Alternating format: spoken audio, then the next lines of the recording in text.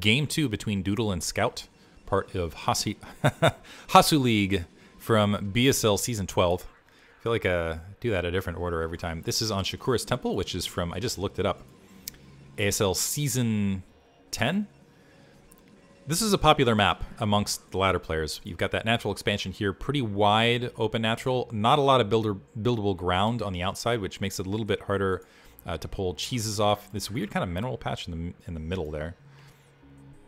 But a third base that's a little bit exposed, where you kind of have to control some of the map to get towards it. There's also kind of a ramp. This is usually the more popular mineral expansion to take from that bottom right-hand corner. But point being, this is a map that has a lot of minerals on it. It is a 4-player map. It is more macro-oriented. Might play a little bit more towards Scout's favor, where it looked like he wanted to get into a macro-oriented match. It just wasn't able to do so. But Doodle, honestly, as far as like late-game macro, was able to just straight up push through everything. Bottom left-hand corner, we have Scout as the red Zerg. Excuse me, by the way, Overlord is going to the upper left-hand corner initially. We have Doodle scouting counterclockwise, so he's going to end up coming across Scout's base last. And actually, a little bit... Okay, Doodle is not familiar with this map, or has not played it in a while, because it looks like he ended up scouting the wrong location. Because he didn't fully go into that upper right-hand base. He's going gateway first. Maybe he was hoping to see a drone scout or something along those lines. He's going to be able to wander up. He might catch this Overlord and have an idea of where his opponent is momentarily, which is going to be lucky. He's lucky that there wasn't anything in that upper right-hand base. And oh, that's close. Oh, it just ended up ahead of the Overlord. So finally scouting the upper left. Let's see if he ends up moving this drone scout back to the probe scout back to the right, or if he, in fact, does continue bottom left. Gateway warping, and now it looks like there was a 12th hatch from Scout behind this. Now scouting this, yeah, now he knows that he's on the right trail. Still no scout from Scout, as far as drone or otherwise. Is plopping down that gas. Is going to want to save those larvae to deal with this incoming Zealot. 2 Zealots being produced. Looks like that drone is starting to move out to do at least a bit of initial scouting. He's going to see that Zealot while it's in transit. And unfortunately for Scout right now, he has spent... So the spawning pool is on its way. He's going to have... I think that, with the timing of it, this is like a commentator trying to remember in his brain based on just timing of everything. I think he's going to have like 2 larvae to work with. So he's going to be able to produce 4 Zerglings to deal with this initial Zealot. And he's going to need it, because the Zealot's going to be right on top of this base in that natural expansion before these 4 Zerglings are spawning. So here we go. So Zerglings there, Zealot's already in the natural expansion. This is going to provide an additional larva to get some more Zergling out, assuming there's money to do so. Zergling speed is upgrading, and the drones have pulled off gas otherwise. And now, so basically it's exposed drones with the Zerglings just spawning and the Zealots already on top of them, creating a little bit of economic disruption. Second Zealot on the way. There's also a probe there to be annoying. In the natural expansion, you can see on the mini-map a bunch of stuff being dropped inside Doodle's natural expansion. The Zerglings able to get right on top of that Zealot. Looks like as something spawned there, it got taken out very rapidly by that Zealot and that probe. Perhaps, I'm not sure if it was a drone or a Zergling. Probe taken out very quickly. A little bit of miss micro there by Scout not going after the weak Zealot, not able to take him out as a result. I don't think he's going to be able to get any additional kills out of this. And some nice disruption there with a drone drill. So, needs to be careful with this Overlord at the natural. It's going to take a little bit of damage from that cannon. Nexus warping up. Doodle really didn't get any economic damage done there. So yeah, he forced some Zerglings, but wasn't able to get any economic damage. He was able to keep up with his macro otherwise, and he's sitting at 19 probes. Sending out another Scout. Let's see if it can sneak through, or if Scout's going to be able to hunt it down. Keep in mind, these Zerglings do have Zergling speed upgraded. And this is where, at the very least, I'm expecting a force and kind of a slowdown of some sort of air. Although Scout still needs to keep that Overlord alive. This is going to make, if Doodle opts, popping down second cannon, if Doodle opts to go ahead and go for some sort of airplay here, get an initial Corsair out, that initial Overlord is going to be very weak and vulnerable and very easy to take out right off the bat. Although he'll probably want to move it to the base to get some scouting information first, and I think he is going for that, or might even go for double Stargate with this second assimilator. We'll see. Second photon cannon down at the natural expansion, just realizing that he's going to be in the dark for quite some time. Scout sticking to 2 bases, going 2 hatch Mutalisk, it looks like, to follow this up. I like that play, realizing that, okay, he lost those initial 2 Zealots. He's got a little bit of delayed Nexus. He's going to have to play back into this. So Mind Games both directions. Stargate is warping in. I'm wondering if we're going to see a second Stargate or even Weapons 1 upgraded behind this. Doodle moving out with 3 Zealots to try to force some more larvae to be expended. We do see that Spire now at the natural. The Zerglings grouping up, getting back towards the main. A few additional Zerglings being produced. There is an additional hatch now being produced at that 9 o'clock location. Zerglings swooping in, having some difficulty getting in position. Some nice little stutter step micro there by Doodle, but he's going to end up losing those 2 Zealots. Fortunately for him, this Zealot is going to be able to just walk in and see that 3rd hatchery being built. Doesn't know, so he doesn't know the style of tech, but he does know that at least he's up against a little bit more of a delayed,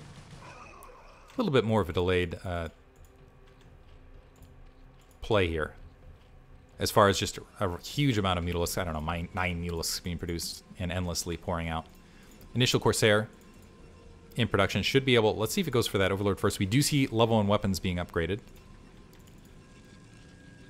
Both air and ground. So Corsair Zealot to follow this up. And here's the thing, yeah, because of all that damage this Overlord took initially, and because of that scout at the 9 o'clock, this Overlord's going to get taken down, honestly, a little bit faster and more easily than I think it should have. I don't know. Maybe it's a minor thing. But Doodle should want to go ahead and get that Corsair out there to get additional scouting information. And he is plopping down a second Stargate. Love it. So he's going to go big air here to follow this up. That means Scourge, or these Scourge could be critical.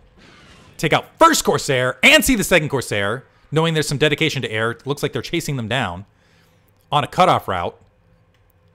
Scout missing. Nice little maneuver around by Doodle. That's huge. But the Scourge going to be able to wander into the main. They're going to see a Citadel of Adun. Going to be able to take out an additional Corsair. Almost! A cannon warping in. Run, Scourge, run! Don't just patrol, run! But seeing this amount of Corsair, Scout has to know that he's up against some sort of significant airplay. And the question is okay, do you just pump the Mutalisks? Do you get the additional Scourge? Keep that count low? Do you get Spore Colonies at various locations? This is honestly looking a little bit like Bisu build-ish play. Templar Archives warping in. Unfortunately for Scout, yes, he took out that initial Corsair, but he wasn't able to land with his additional units. And now we're seeing a robotics facility. So now Doodle actually transitioning, so that's interesting. He's getting all forms of tech. It looks like he wants to go with drop with these DT. These Scourge going to be able to wander in, see that second Stargate, and the Robo. This is very bold. Honestly, usually when you see Bisu Buildish style play, and still actually, I think did he land with any of those? He does land with 1 Scourge. Corsair fleet moving out. I don't know that Scout has a large enough air force. Oh, never mind. He has a sizable air force to deal with this. Still needs to spread those Mutalisks well and micro against this, particularly with that level 1 weapons about to come online. He's waiting on his Carapace and some Scourge to perhaps join. So it's going to be a fight for the air. Doing a split. Some of the Mutalisks not grouping in. More Scourge wandering in. These Mutalisks need to be joining this battle for Scout to win it. Or to at least capitalize on it. Looks like he's going to win it regardless. Too many Mutalisks for Scout. Pressing forward. He absolutely dominates the air right now. Dark Templar now wandering out on the ground. Honestly, this robotics facility confuses me a little bit. Dark Templar moving, or walking across. And now the main of Scout. Desperately at risk. Just, that's so many Mutalisks. Looks like he is going to back off with his Mutaforce. Some drones looks like a little bit misrallied. Once these Scourge get grouped back in, there's still... Here's the thing. Yeah, Doodle needs to be careful because if these Scourge land on top of these Corsair, that cannon is not going to provide enough defense. 2 Corsair taken out, but still the Mutalisks not grouped. And so they're going to back off. And so Scout having some trouble defending his base. 9 o'clock base in the meantime. A handful of drones taken out there by a Dark Templar. Still, it's going to be air battle versus air battle. Currently, Doodle has a lot of probes, but still is just stuck to 2 bases. Opening up his main, moving around with Zealots and some Dark Templar. Really wants to win this air battle. He's still just been relegated to keeping about 6 Corsair. Scout moving again with some Scourge towards the main. Some Zergling kind of taking a look at the main. There's also a lot of tech that's honestly exposed here of Doodles to these Mutalisks. So we got, what is this? 1, 2, nearly 2 control groups. A single Mutalisk wandering in to go ahead and see what's up. Carapace 1 is going to come online. There is an Archon being morphed at the natural expansion to provide some additional support there. The Corsair fleet needs to be careful. Looks like another Corsair going to get picked off. Maybe by some Scourge. Now the Mutalisks regrouping, going to regather. Scourge able to get on top of another Corsair. But Mutalisks engaging the Archon wholesale and just getting shredded. So Scout, honestly, I feel like he has the tools to push in and make it happen. But his unit control has not been there to really capitalize on his advantages. Shuttle still slowly making its way to the 9 o'clock base. He is sim-sitting himself out, so honestly with the 3 Zealots and that Dark Templar, they might be able to completely shut down that 9 o'clock base. We'll see momentarily. Level 2 weapons on the way. Actually, they're going to approach on the ground. So with that SimCity, that might be the difference here. The drone not able to get in the gap, though, to provide the defense it really needed to. Another Sunken Colony warping in. The Mutalisks coming in retreat. There is an Overlord to detect that High Templar, or that Dark Templar, sorry. So 1 drone down, 1 drone, 1 Sunken Colony, it looks like 3 drones. Able to provide a little bit of disruption, but I don't know that that was a beneficial trade. What this does do is this buys Doodle time. And currently, he has been macroing like a madman. He's at 106 supply, has a significant Corsair Archon Zealot fleet. I'll call it a fleet because, you know, air, ground. The Navy, it's a fleet, right? Moving forward, some Scourge are patrolling across that corner, and they are starting to make their way into that natural expansion. No Hydralisks to provide support just yet. Corsair grouping up, trying to chase things down, and the Mutalisk army has rejoined. Scout wanting to dive on top of those Zealots, wipe them out. Doodle has snuck into that 3 o'clock location while he dives at the 9 o'clock with these Zealots. Keep in mind, it takes a while for Mules to take Zealots down. There's also those creep colonies underneath. The drones trying to migrate themselves to that upper left-hand corner so they won't be exposed. One of them getting taken out. But it looks like that Zealot army is going to be wiped out basically with no counter for Doodle. 3 o'clock base is discovered. Scout seeing it. The Corsairs have been doing work in the meantime. Some Overlords just have been wandering to the 6 o'clock. So he, Scout in the red. By he, I mean Scout. Zealot's able to clean up that 3 o'clock. But that's not going to hold long against all of these Mutalisks diving in to go ahead and deny that. Scout, I think, has the advantage here. If he can just hold up and keep his macro up and get favorable engagements. At the moment, he controls the air. At the moment, he's denying Doodle a 3rd.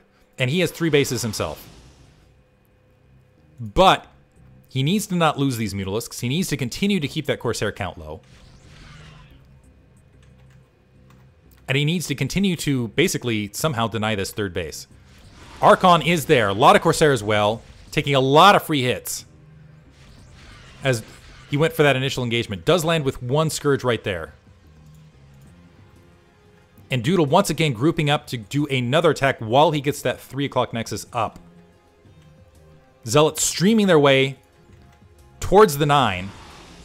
Mutalisks not wanting to headlong engage against this Corsair force. And I think that's all the defenses, aside from a sizable SimCity that Scout has. Scourge not landing on top of those Corsair.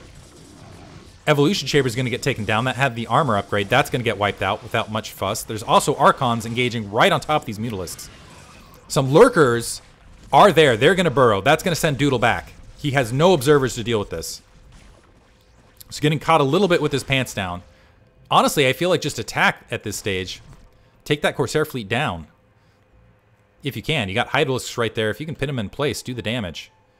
Regathering. So Scout now able to shell up a bit. But he doesn't just need to shell up. He needs to stop Doodle from expanding. A lot of lurkers grouping up. It looks like he's going to try to take an expansion himself. Honestly, he's taking so much damage just fleeing from these Corsairs rather than just turning around and engaging.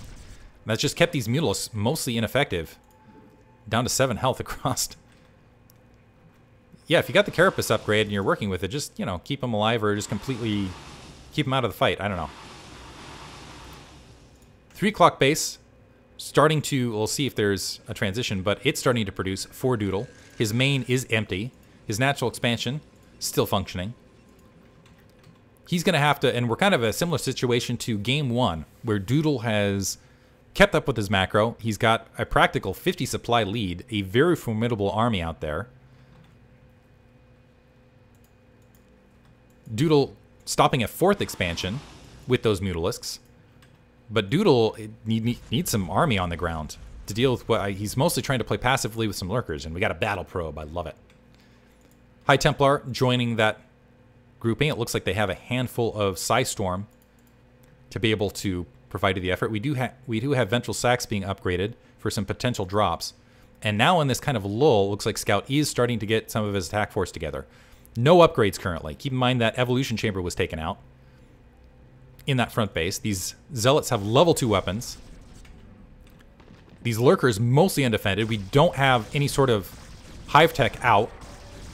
Queen's Nest just being plopped down. And I think this is mostly going to get cleaned up. Some Hydralisks trying to regroup from the bottom. That's a lot of Psystorm bait, though. Psystorm's catching some Lurkers. They're actually going to pin those Mutalisks against those Zealots. Able to pick off one Observer. There's still plenty of additional Observers and Psystorm everywhere, coating the Hydralisks and the Lurkers. Fortunately for Scout, the Lurkers were able to just do work on those Zealots in the interim and really mitigate that attack force. The Mutalisks are going to sneak across and dive and check that 6 o'clock. There's still plenty of Zealots and reinforcements coming across. A lot of additional Dragoons. The Mutalisks trying to rejoin.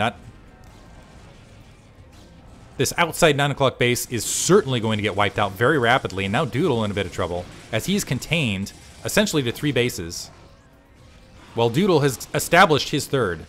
So it's basically 2 bases versus 1 base, but the upgrades, I think, could be the difference here. Big grouping of Mutalisks engaging on the high ground. The Archon's getting on top of them. Where's the Psystorm? Psystorm catching almost every single Observer, unfortunately. There are no Lurkers on the ground to really capitalize on that, though. 2 Lurkers on that corner. And it looks like the Zealots are going to be able to jump on top of these Hydralisks. So Doodle not doing himself any favors, Psystorming all of his own detection points, and as a result is going to have to just stay up on the high ground while he morphs another Archon in. And these Zealots, need to be careful. They're taking some free damage while this Lurker is there burrowed. So Doodle doing Scout's work for him. 9 o'clock base, or sorry, 3 o'clock base has been established. Dragoon's going to sneak up, take out, well, maybe. Lost the Observer, it looks like. Somehow. That was unusual. They were able to do the initial attack, and then I guess it was unburrowed. That must have been what happened there. So it's going to be a minute before Doodle's really able to get everything accomplished here. Actually losing some free Dragoons and actually maybe even a Probe Scout. I'm not sure he realizes what's happening. Scout, moving his way to Hive Tech, is still sitting on 3 bases. Is still significantly behind in supply. Is way behind in upgrades. But he does have Lurkers and Hydralisks on the ground.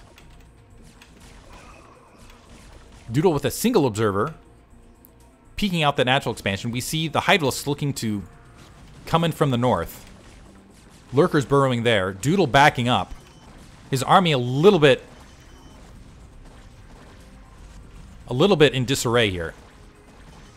And as a result, losing some Dragoons. 6 o'clock base still denied.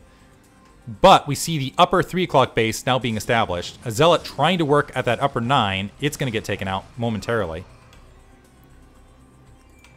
Hive is here, though.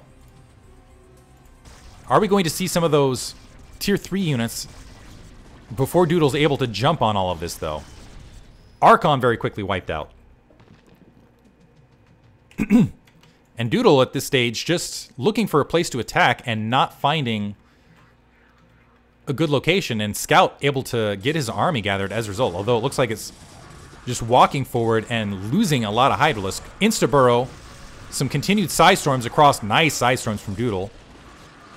And that's going to be GG from Scout. He's just too far behind, lost all of his standing army, and Doodle still sitting at 140 supply, 137 at end count off additional bases. So essentially, at the end here, Scout not able to get an additional base. And Doodle takes instant 2 games. He's going to move on to the winner's match, which we will actually move on to right now, because the opposite side of the bracket, again, we had a dropout from Jedi. Hope you guys enjoyed it. Thanks for listening.